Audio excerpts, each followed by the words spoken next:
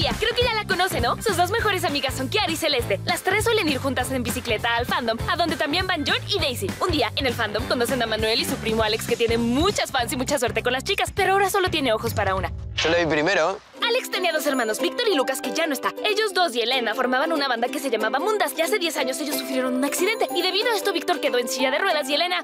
Elena es la hermana de Vía.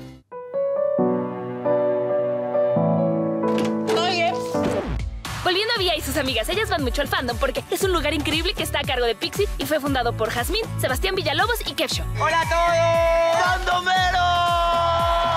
Allí los chicos pueden expresarse y compartir sus talentos con el mundo sin obsesionarse con la fama ni los likes. El que piensa de manera totalmente opuesta es Marcos Golden, CEO de Likes, una de las networks más importantes del mundo, junto a Guillermo, su asistente, quien lo ayuda a lograr lo que sea, hasta lo imposible.